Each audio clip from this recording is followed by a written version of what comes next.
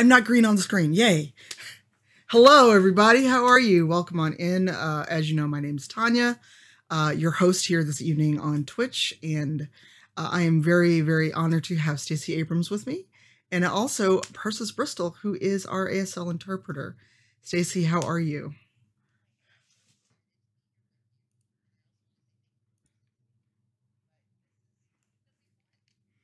Yes. So are you familiar with Animal Crossing at all?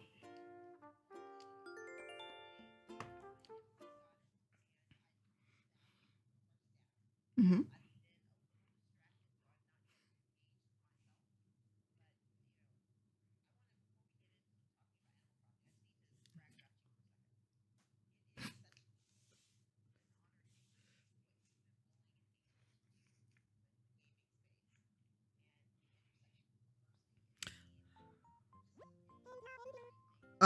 Hold on. They're saying you're muted.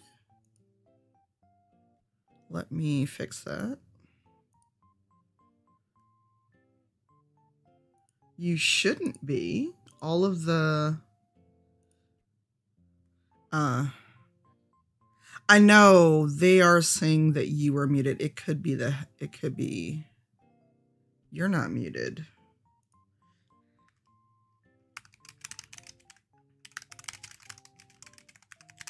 Keep talking. I am going to fiddle with audio in the background, but thank you.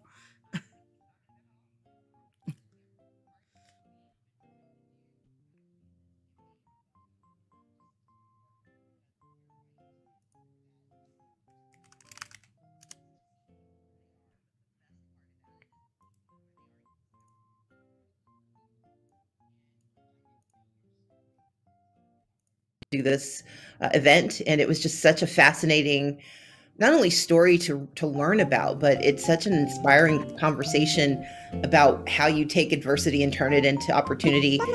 And what you did was not only serve yourself, but you did everything in your power to open the doors for others. And that's, I think, the reason this matters so much, that you use your posture and your position to create space for others. And that's always worthy of celebration.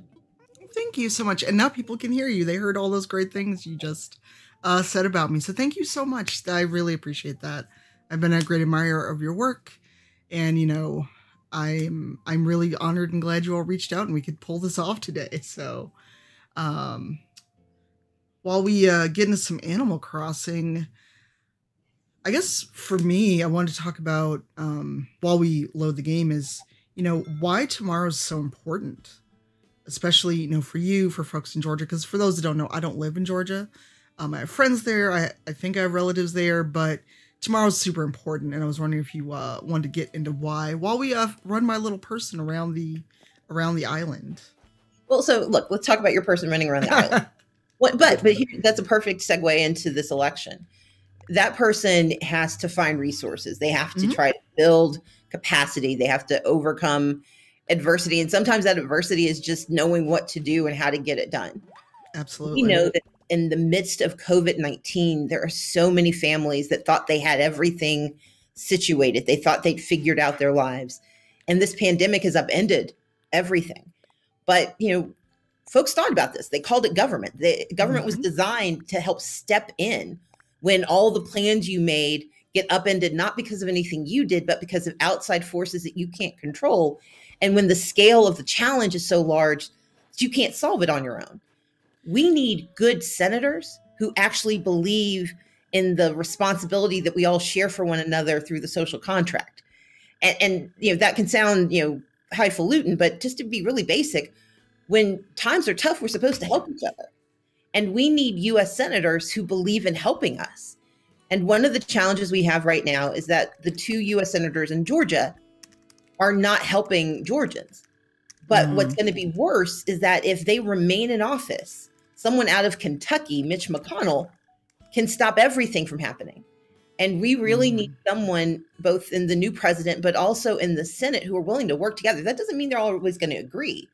But we need new senators who are willing to at least say, I think we should do this together. I think we should help folks. And the reason someone in Chicago or in Milwaukee or in Miami should care is that what they do for Georgia, they're doing for everyone. And if they can make it possible for all of us to not only survive this pandemic, but recover from it, that benefits all of us. And that's why this election matters so much. Absolutely. Because, a lot of people put so much energy into like the highest level of election without thinking about their local and state ones. And that's where a lot of these things make a huge difference. Absolutely. Like this little digital version of me who is super cute. And I miss being able to put my hair in buns like that because I have way too much hair now. Like this poor little octopus. She's just out here in the snow sleeping. Look at her. So, what got you into Animal Crossing? So for those who don't know, a friend at the time talked it up and talked about the game so much, previous versions, and at that time I didn't know that we would all be stuck inside for most of 2020. And I ordered it, and it was just like, okay, this will be cute. It'll be fun to get into because it looked really neat. And then, for those who don't know watching, my mom passed, so it also turned into a good distraction for not dealing with things until I had to, which is not the healthiest, but it is what it is. And then I realized it's fun. I have my cute little people, and like you were saying, it's all about resources. When you start, you just have a tent. You don't even have a house. Luckily, it was spring when the game came out, so we weren't out in the snow with just a tent. But, I got to go meet villagers and tell them to come live in my island. So I had to promise them a good life. Exactly. To come and hang out. And been playing a lot of it. Actually started doing a D&D show based on Animal Crossing with some friends who had never played D&D. I made my basement into a D&D room, and we started teaching people how to play D&D, but using Animal Crossing. Oh, fantastic. Now that is a crossover that is worth watching. Yeah, we just need to figure out when we're going to do our final episode, because life happens. The folks on that show are Brian Gray, Urban Bohemian, and Shannon Woodward, and Adam Nickerson. And so, people still had to travel in some cases. So right now we're on hold for that last episode, but it'll be fun because I get to fight a dragon. Well, actually one of my favorite series finales in history was, I don't know if folks remember Angel. Yeah. So I love the show Angel. I love Buffy the Vampire Slayer, but I also loved Angel. And that very last scene where he was like, "I've always wanted to fight a dragon." Like that is penultimate. So you know what? Depending on how everything comes out, if you want to do this to celebrate, I'm more than happy to run a D&D game for you. I would actually love it, because that was my next to favorite. It's my second favorite series finale ever. Oh, yeah. Quite awesome. Yeah. So while we're running around, if you were going to play some D&D, what kind of class would you be? See, tell me. Well, I'll turn around on you. Okay. Having watched my career, where would you put me? Ooh, it'd be tough between a paladin and a cleric. And I say paladin because you're doing what's right. You're out here, righting wrongs, and that's stereotypically a paladin. But also a cleric, because all the work that you're doing is healing rifts, and you're getting people out here and getting them mobilized to vote. And, for those that are watching, we actually have 2 commands in the chat. I will vote with an exclamation, and Peach vote. So if you live in Georgia, you can go see where your polling place is if you still need to vote tomorrow in person. Please wear a mask. Please be safe. Please keep distance. But if you do need to go vote tomorrow, please go do so. And anyone in the chat can run those commands. And I will tell you guys, when you go to vote tomorrow, because I'm assuming all of you will, make sure you remember that if you are in line by 7 p.m., they have to let you stay. Even if the line takes a little longer, as long as you stay, they have to let you in. And it's so important because, this is going to be, a critical election. And I know we say every election is the most important election. This one actually is for all the marbles. It's going to decide how the next 2 years unfold. It's going to decide if we get COVID relief checks that aren't $600 to survive the winter. I mean, it's like somebody giving you a match, but not giving you any wood on it, on your island. Yeah. Actually, will help us, build a fire, perhaps maybe, expand the tent, build. I mean, it's just that important. when when the vaccine is disseminated, when we start to turn the corner, we are going to still be bringing all of the economic turmoil, all of the healthcare issues with us. And if we don't have leaders who are committed to making sure people have access to healthcare, that they have access to good jobs, and that in that space in between, and that time between you finding your island and getting your tent and you building your city, if in that space in between we do not have real support, a lot of folks, especially the poorest among us, the disenfranchised, the marginalized, they're going to fall away, and we will leave them behind in ways that just should terrify us all. We should be better people than that. And I just want us to all think about the fact that even if you don't like voting for yourself, part of the reason I vote is because I know that I may have a pretty good life. My job is to make sure that others' lives can be as good as they can. Yeah. And, while you're talking about this, we talked a little bit about Animal Crossing, what got me into it, but Animal Crossing is a game about community because, it may seem like cute, fun game, but your villagers, or your islanders actually, they have to kind of get along, because on occasion you'll have these interpersonal conflicts. So I was wondering if, I guess we can segue from Animal Crossing being community and the importance of voting, or if Animal Crossing made you vote, because you don't actually have to vote on anything. You just kind of live there. There's money, but one guy controls all the money, which is a little too much like real life, I guess.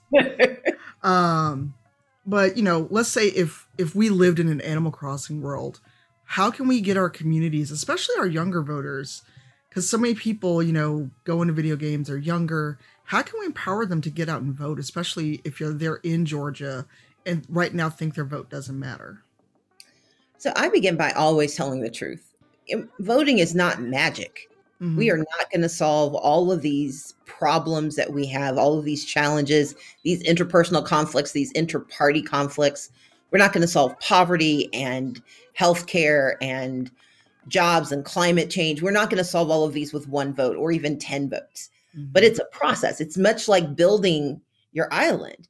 We've got to remember that every action gets us closer to where we need to be. And when you're playing any game, it's about leveling up. Voting helps us level up. And when people refuse to play, when young people decide that it doesn't matter, they're essentially giving their opponents the ability to keep leveling up while they languish and they're still standing there with that tent wondering what's going on.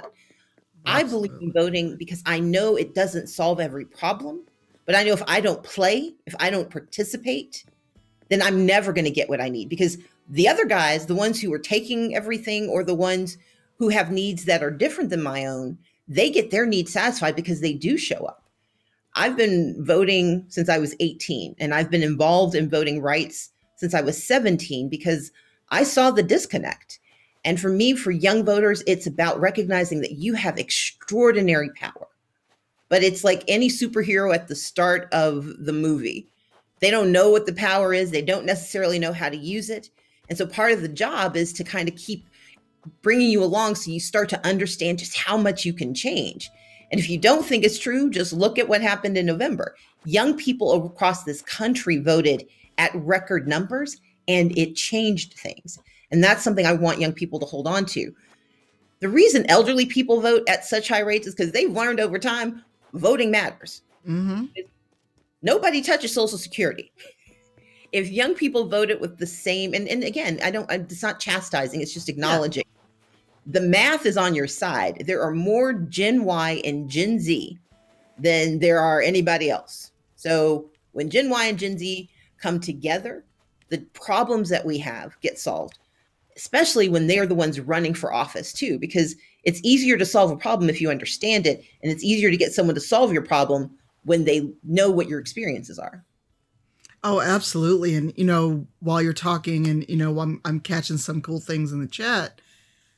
What I was thinking about too is that, to use the analogy of games, what I do professionally is advocate for diversity in games, both video games, tabletop, and, even my little person that I'm now sitting by the fire because there's snow everywhere and it's cold. When the game released, we didn't have Afro puffs. We didn't have nice looking braids, but people advocated for that and they got it. And I'm thinking about it in terms of voting.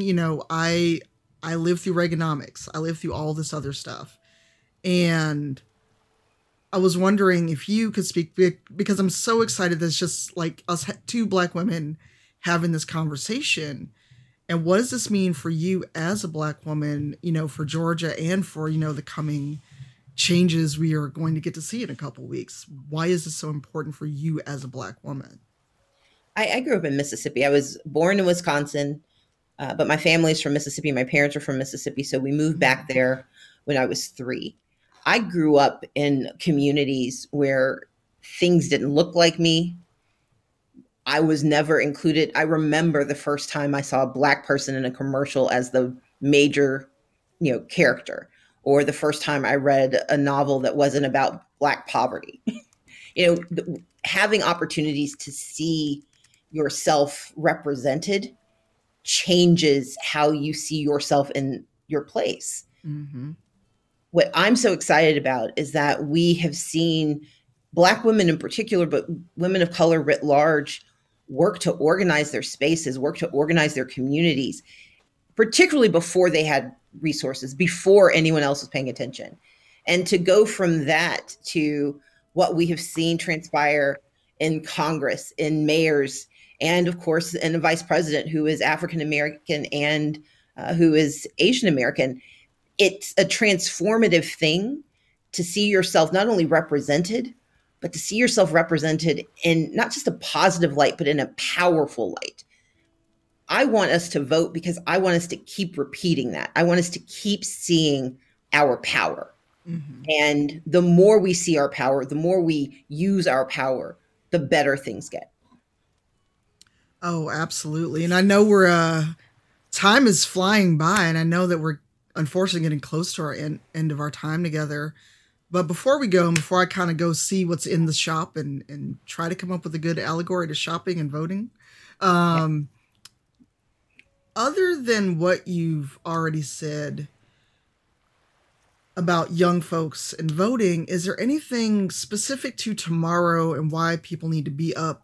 Polls open at 7 a.m. tomorrow in Georgia, and be there if they have not already cast their vote for some reason, because it's not just harping on young people. We're not doing that because, a lot of people will go, oh, well, it doesn't matter. It's not one vote here, one vote there. And that's not true.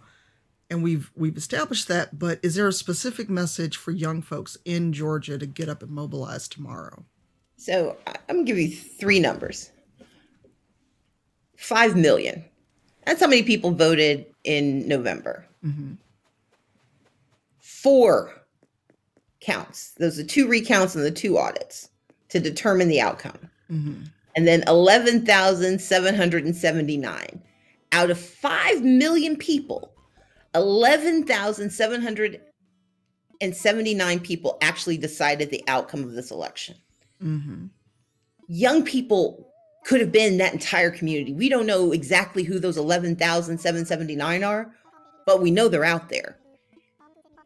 Already, 112,000 people who didn't vote in November, but watched people refuse to give them $2,000 because they said that might stop people from wanting to work. Like $2,000 is going to stop somebody from getting a job that pays them a living wage. But the reality is, we don't want to lose this election and lose this opportunity by a handful of votes. Mm-hmm. You could be the vote that makes the difference. You could be the person who decides if the rest of the country gets access to the resources they need to survive the winter on their island, if they have access to the food they need, if they have access to housing, because there are 161,000 evictions pending in Georgia. The only thing stopping them is the federal government. The minute they blink and change their minds, it's game over. And people are losing their jobs. They're going to lose their housing. They won't have their food. And it's happening everywhere. It only takes a few people to change the world. And in an election, you could be that person. In fact, I would assume I'm that person. I want to be 11,779. I want to be in that number, because if you're in that number, you're the one changing the world and making the world better. You're the one building that island and building that shop so you can go and start picking up new things. Yeah, and it's so gratifying to see when people are civically engaged. And not just, again, not just young people, but a lot of people. I mean, I don't know about you, but I had to have those unfortunate conversations with people about why voting mattered. There's still people, even in my age group, late 40s, that they still like, oh, it's rigged, it doesn't make a difference. And I'm like, but it does make a difference when you see that where it's hundreds or maybe 11,779 votes in in a state of millions of people. Yes. That's a really small margin when you think about it. That's the difference between the future that we want and the future we end up with. I prefer to decide what I get. Right. I would rather, wake up and know that people care about things. And I think that's where a lot of this may be a little bit of a downer note, but I feel it's where a lot of the apathy comes from in terms of voting, that people are so convinced their vote doesn't matter at all. Well, I don't think it's apathy. I think it's despair. I think people are so tired and they're so used to disappointment. It's not that they don't care, it's they're afraid to care. And it's easier to say that it doesn't work than it is to say it may not work this time. And so there are some people who are apathetic. There are people who really don't care. But I think for a lot of people, they don't know how to make it work, or they're just tired of hoping. Yeah. And my belief is, hope hurts, but sometimes it works. Sometimes things get better, but they never get better if we don't try.